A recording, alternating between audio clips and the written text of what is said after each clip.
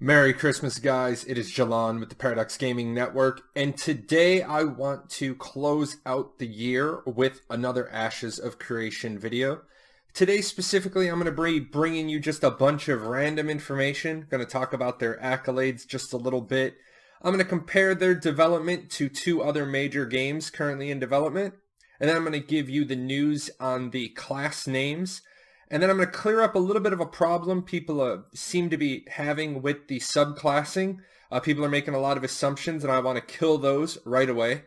And then I'm going to show you just a little bit of pre-alpha footage, the official footage from Steven Sharif at Intrepid Studios. As always, here's all the different ways to get in touch with me. Discord is the easiest. Jahlon #8446. As I like to keep everything transparent, 73 people have used my referral link. If you haven't signed up for Ashes yet, I'm going to ask you if you would please use my referral link. My plan in the future is to use all of the Intrepid bucks that I get, cash those out, and help people who can't make their monthly subscription. In exchange for this, just by registering with my referral link or not, you'll be entered into a chance to win one of the Alpha Zero keys. And Alpha Zero is going to resume in January with limited testing opportunities. So, as I said, here's all the things we're going to talk about today. And the really big one I want to talk about is that Ashes of Creation won MMORPG's most anticipated MMO. And it's really no surprise that it would win this award, since it is cooking on all burners. This machine is running very, very quickly, and they are producing better than their two biggest peers. And that's really what I want to talk about. I want to talk about Chronicles of Elryria, and I want to talk about Crowfall, really what it's Ash's two biggest competitors. And right here you can see from the Kickstarter backing, Ash has absolutely crushed these two games in Kickstarter. If you combine Chronicles and Crowfall, they don't even match what Ashes got in pledges. So that means Ashes has a really big pocketbook, really, really big customer support, really big following, and there's a reason why. So let's break down those other games. Chronicles of Elryria, it was announced in November of 2014. They did their Kickstarter about 18 months later in May. They were supposed to have other demos, playables. They've missed a lot of deadlines. Their first playable is this month, December 2017. And truthfully, I don't really understand if they're calling their Minecraft-esque view of the game its first playable, or if they actually have a first playable. It's under a friends and family, so can't really ferret out those details. I will tell you that they were supposed to be in full alpha testing this month, and they missed that.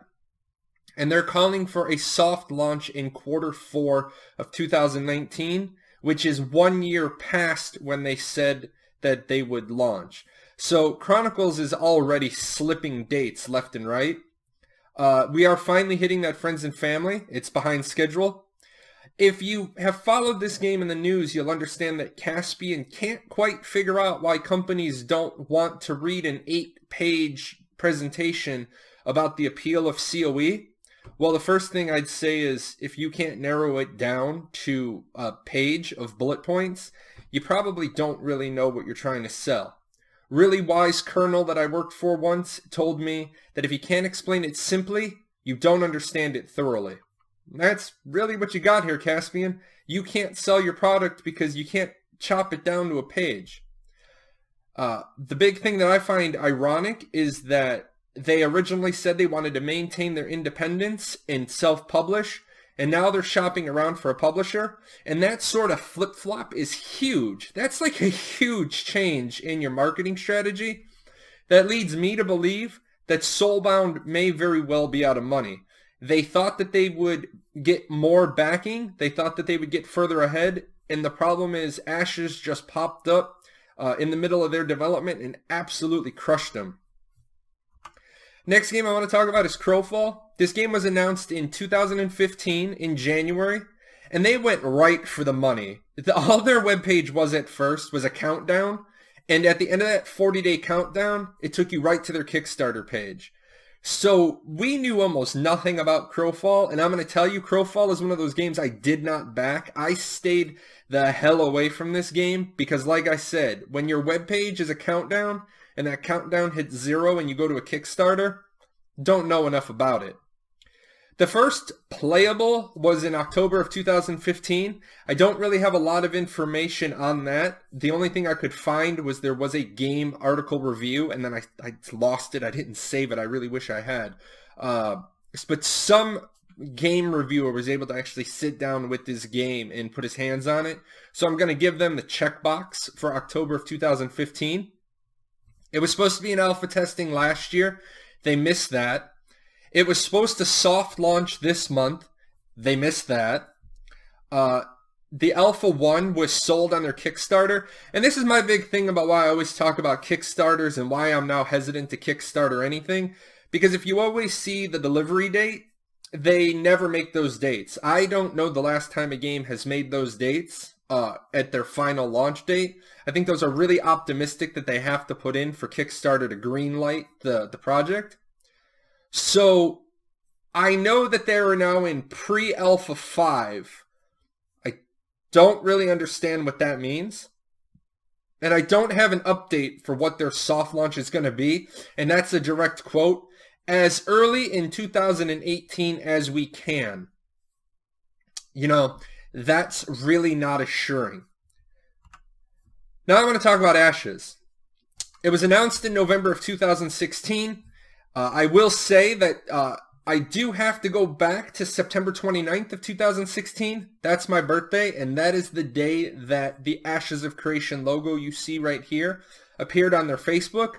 But the first blog entry was in November of 2016, so we'll go ahead and fill that in as the announce date. They did their Kickstarter in May of the following year. Now here's the big one. Their first playable was at PAX West in September of 2017. Now, look at that. The Kickstarter was in May, and they brought a playable demo in September. That's huge. That is rapid pace for development. Keep in mind, the alpha testing started in December of 2017. Alpha testing started this month. It's alpha 0 testing, but it's still alpha testing. They still put the game into the hands of some 1,200 players. They're aiming for a soft launch in Q4 of 2019. Now, I say Q4 2019 because right now the official is before 2020. So I'm going to say Q4 2019 because then nobody gets their hopes dashed. Right now, Ashes is of the 3 big games. They're the only ones on time with their development. And I'm going to show you some footage that's official footage that you can get off of the Twitch because the Alpha 0 is under an NDA. So NDA, never discuss alpha. But what I can show you is stuff that's already out there publicly, and then I'm going to give you the link. You go check it out yourself. Now, I know what people are going to say. I already know what you're going to say. You're going to put comments in and be like, this game looks like crap. The combat looks horrible, blah, blah. Stop, relax. You are looking at like 6 months worth of production days, and it's pre-alpha footage. Steven at Intrepid is making a huge outreach to the community and saying, I'm going to take you guys with me. I'm going to be there hand in hand with you as we walk through development. And that is some transparency we haven't seen like in 10 years, 15 years. So just remember, the footage you see later is non-optimized pre-alpha footage. To get into the classes, big thing here is there are 64 different classes. Now, I know some people aren't totally in love with some of these class names, and that's okay. You have the right to not love every single class name.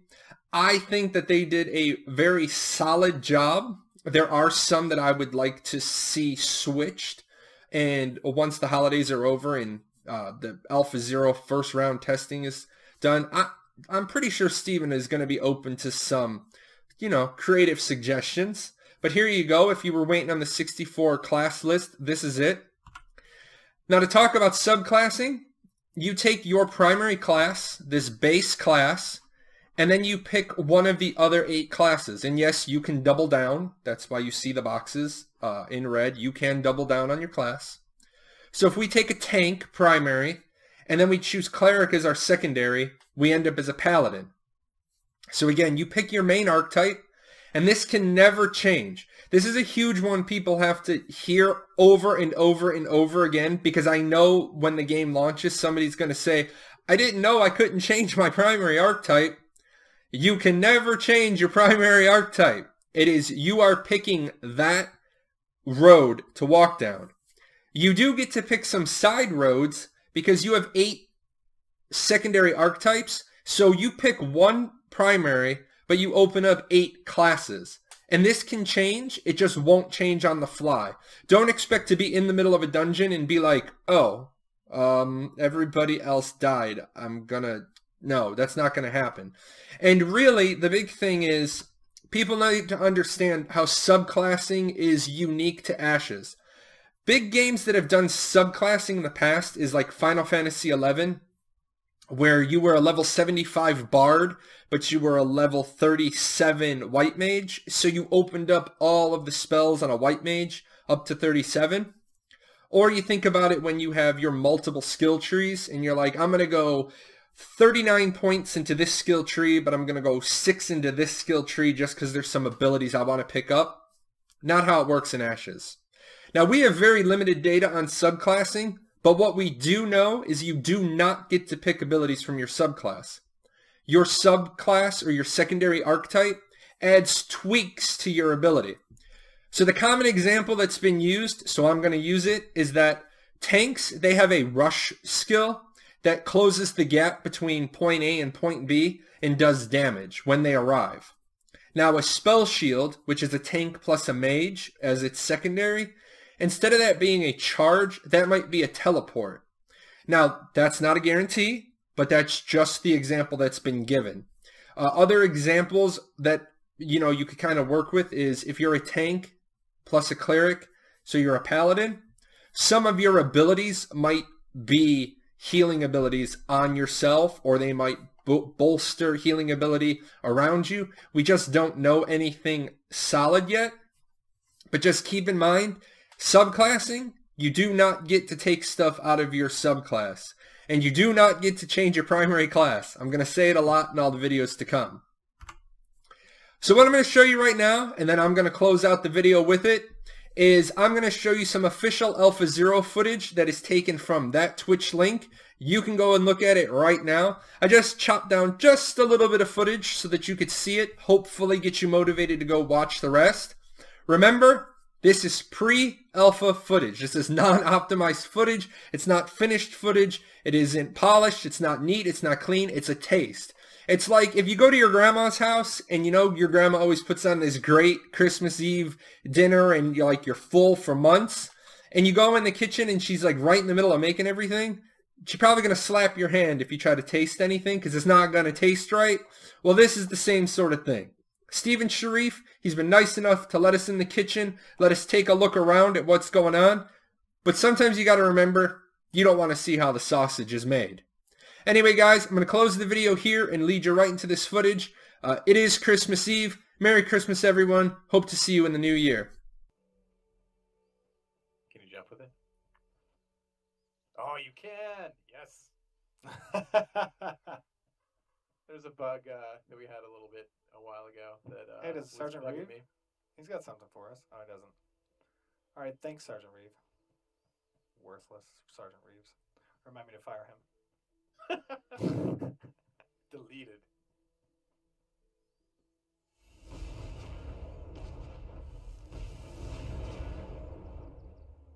Oh yeah, I like the orb. We adjusted the drop tables, huh? So I just got a skill point.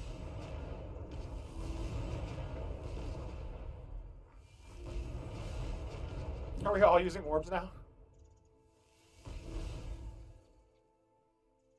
I got my sword. My trusty sword. Yeah, Tristan and all the environment guys just doing a fantastic job here.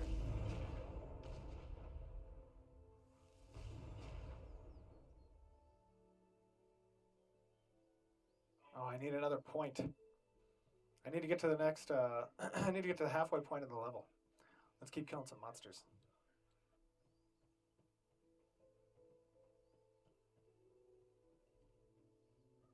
So many rabbits.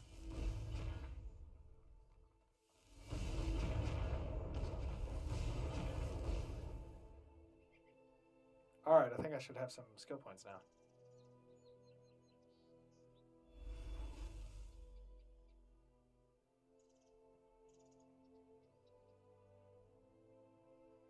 Alright, I got a charge bolt. Oh, it's still on cooldown. Remember, that's a focus ability, so you're going to have full focus to use it. Oh, yeah. Forgot about that. Instance asks, will AOC have action combat as well, or just tab targeting? Good thing about Ashes of Creation is that our skill progression system includes elements of both action targeting as well as tab targeting, so it's really customizable by the player based on their preference.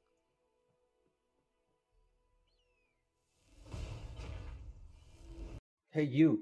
Yes, you. Yeah, you. I'm talking to you. Hit that subscribe button. Watch a couple of more videos. Go check out our website.